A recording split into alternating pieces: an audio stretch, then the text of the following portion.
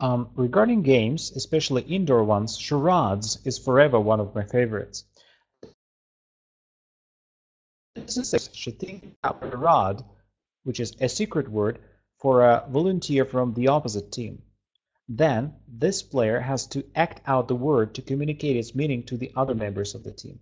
And of course, whoever guesses the most words wins the game. My friends and I used to play charades a lot.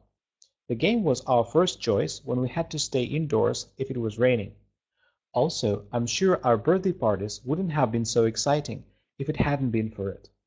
Needless to say, this was our favorite way to pass time during the breaks between lessons and after school. We used to gather at someone's place and play for hours. I remember that at first, we didn't have to be really inventive to make challenging tasks for each other. In fact, any word would do the job. We laughed a lot, as it was real fun seeing a person uh, going mental to explain the word. The more we played, the more sophisticated our charades became. We started choosing abstract notions which were difficult to explain. For instance, something like eternity or justice was like a death sentence for those who had to act out the words. But it was a whole different story for the rest of us.